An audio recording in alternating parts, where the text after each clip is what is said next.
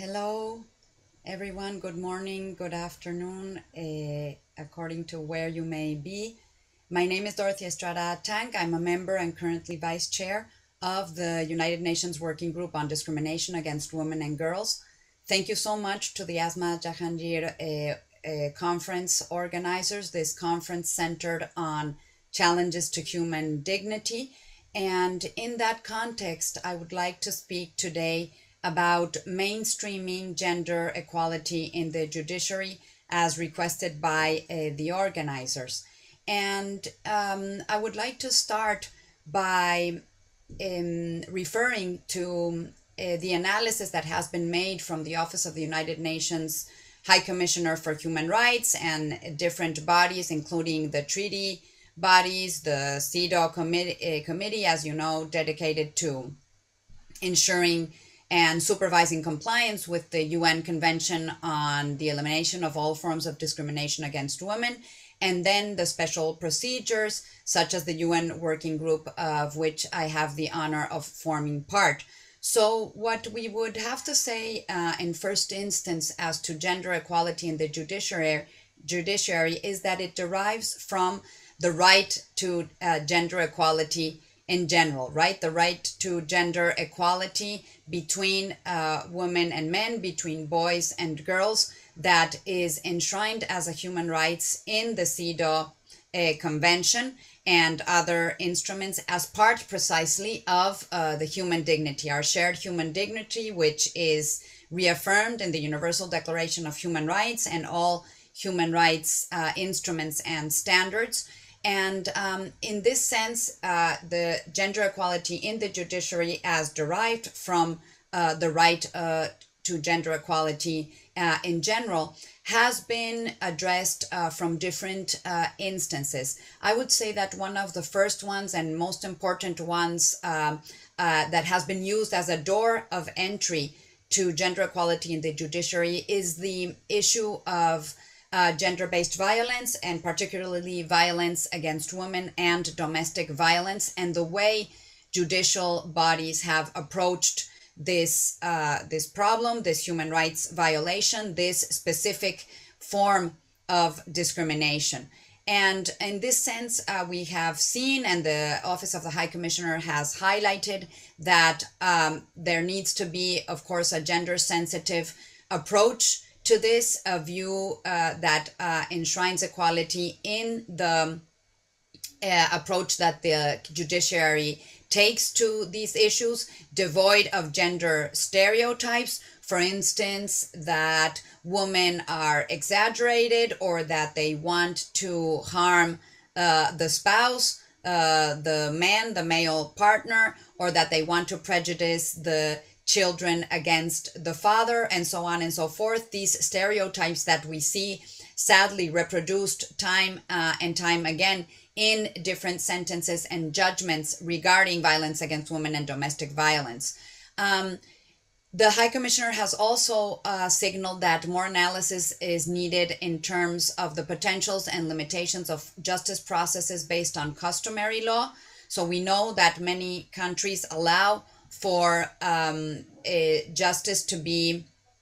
applied on the basis of customary law. If we think, for example, of the recognition of the right to self-determination of indigenous peoples in different countries in Latin America and different countries in Asia, as well as you may know that hold different customary systems. And while certain customary norms are to be upheld, for instance, as part of the right to indigenous self-determination, the Office of the High Commissioner, as I say, has indicated, has highlighted that we also have to be aware of possible forms of gender-based discrimination that may exist, of course, not only among indigenous or traditional communities. It exists in all societies, but we have to be careful that not by upholding customary law, we may be endorsing certain traditions or oppressive practices. And of this, we have to be careful, of course, of having a respectful intercultural dialogue between indigenous peoples and members of the majority groups in society. And of course, there's also a very strong a very strong movement or movements within indigenous peoples and customary communities or custom-based communities to also, of course, enshrine gender equality and try to ensure it in the judiciary or in different forms of informal practice of justice within communities. But this is something that needs to be explored more and where more research is needed. So I would signal it within the context of this conference as something that we may engage in more dialogue in. It's also interesting to note that comprehensive interventions have also been requested or recommended by the Office of the High Commissioner to address both the causes and the impact of domestic violence. And this can be done not only through the judiciary, but definitely through the judiciary as one of the actors to address root causes of violence. And this means approaching the subject, as I mentioned, without gender stereotypes, looking at human rights instruments that endorse gender equality, to which the judiciary, as one of the powers of the state, is obliged to in terms of international human rights law. Another element, another dimension to address is to also look at the role of men and boys in ending domestic violence, and this can also be approached from the judiciary in terms of trying to ensure more gender equality within the family. And the UN Working Group on Discrimination Against Women and Girls, in one of its annual reports that, as you may know, is one of our obligations to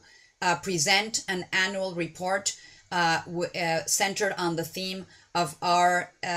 decision, of our choice, with informed by all the information, the documentation, the feedback we get from different actors, including civil society actors. And one of those annual reports was dedicated to equality and non-discrimination in family and social life. So, of course, gender equality, while we may see it expressed and also gender inequality in certain decisions by the judiciary, of course, we can trace a line back to family and social life and patriarchal societies and structural patterns of discrimination. And if we want this to change, including in the judiciary, we have to also change these cultural patterns in family and social life, and to ensure that women and girls can participate in public and political life, to also have more egalitarian views and the views of human rights of women to be enshrined in the judiciary. And this means involving also men and male accountability into the dialogue and into the relationship. I'd also like to highlight that there have been different manuals and guidelines that have been drafted and that have been issued by different bodies, the UN Office of the High Commissioner for Human Rights included, but also the Council of Europe. And I'm sure many of you may know also at the more local or regional level examples in this direction. And I'd just like to mention that there's a gender stereotyping and judiciary, a workshop guide. This is the title of a guide issued last year in 2020 by the UN Office of the High Commissioner for Human Rights, that you may be interested in consulting when trying to find practical ways and specific recommendations on how do we work to ensure gender equality and avoid harmful gender stereotypes in the judiciary. There's also a guide in that sense in Spanish for those of you who may be working or have partners with your different networks that are working in the region, and also on eliminating judicial stereotyping. So I can send these links to the organizers. I'd be glad to, for those of you who may be interested in consulting them. So all of this is related, as we are saying, to the right to gender equality and the right to equality, more generally speaking, in international human rights law, but also to another fundamental human right, which is access to justice. The right of access to justice of women and girls, the right to be judged on equal terms. Well, first of all, the right to have access to the judiciary. That's the first step, of course, and we know that there are many structural obstacles for women and girls to reach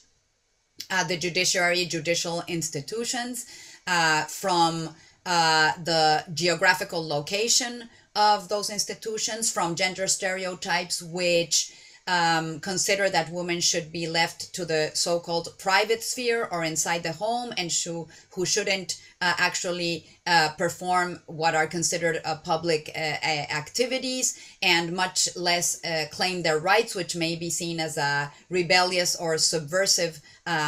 attitude. So the first aspect to ensure, and it's a state obligation, is to guarantee that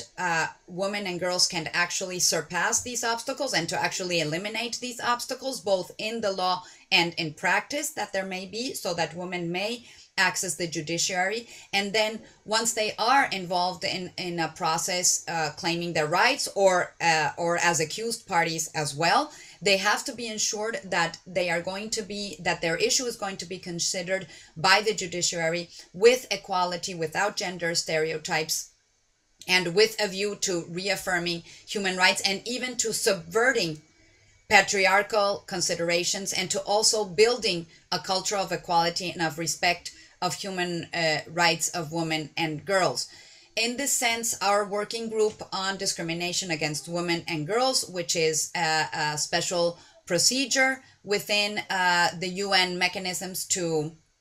protect human rights, this working group is formed by 5 experts from different parts of the world, from all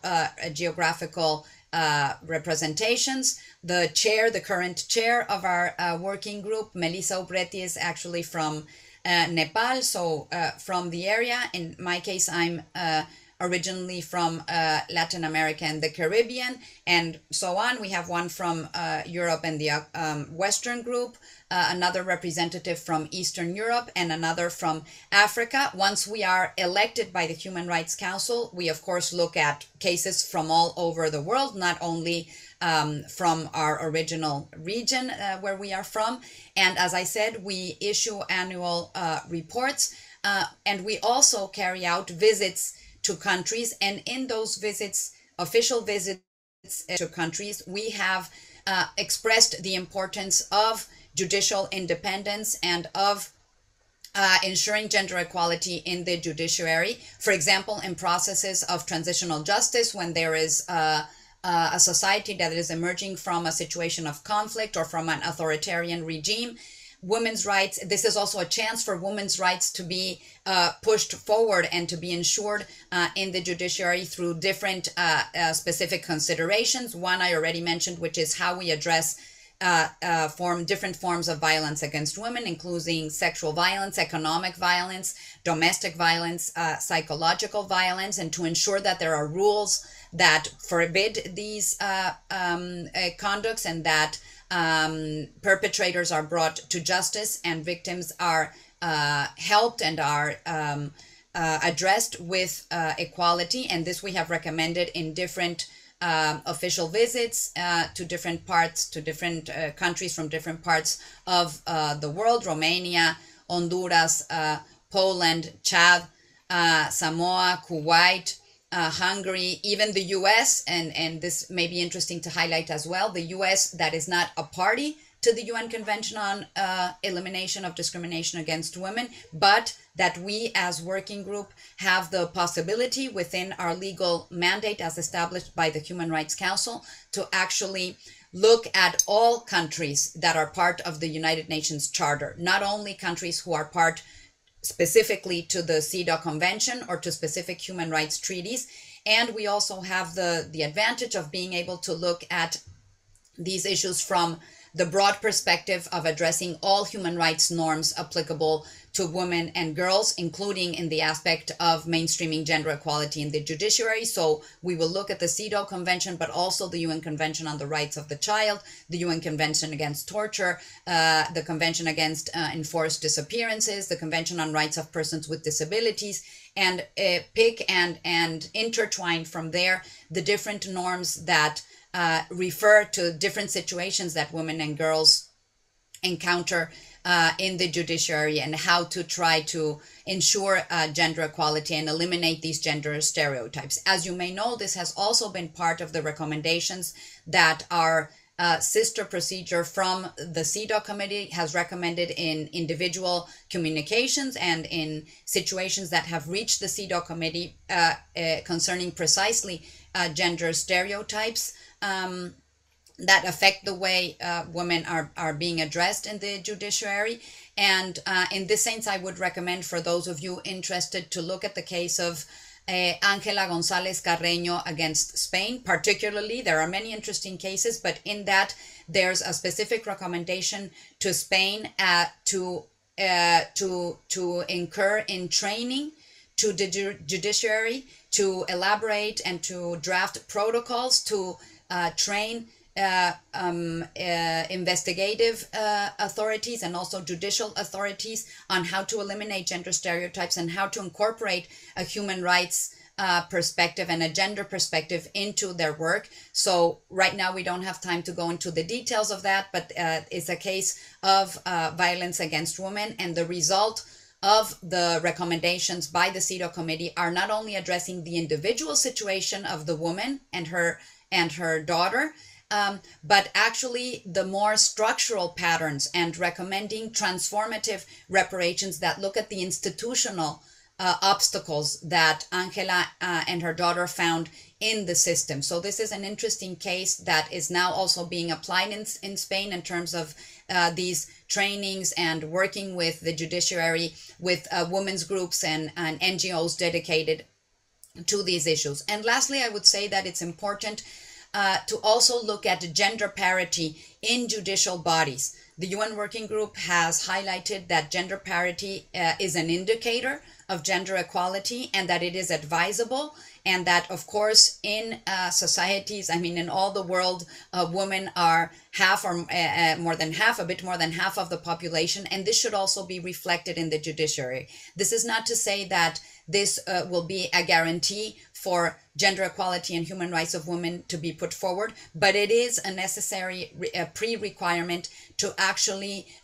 bring women's issues. It opens a door to the possibility to bring women's rights issues to the fore in a more constant way, and to change the terms of the dialogue and the dimension and the way judges analyze issues before them. So I would signal these different suggestions, recommendations, documents that I would also recommend looking to more in depth, and what the UN Working Group and other bodies have done in this respect in more detail in our webpage and what we are doing. And I'm sure all of you are documenting and working on these issues. We look forward to maintaining a dialogue in this sense. Our 2022 report is going to be on girls and young women's activism, and we have consults in the weeks to come. On 23rd November with the MENA region, in the coming days for the Asia Pacific region, and we can also let you know, and we look forward to maintaining this dialogue. And I thank you once again on my own behalf and that of the UN Working Group on Discrimination Against Women and Girls for your attention, and I wish you all success in this conference. Thank you very much.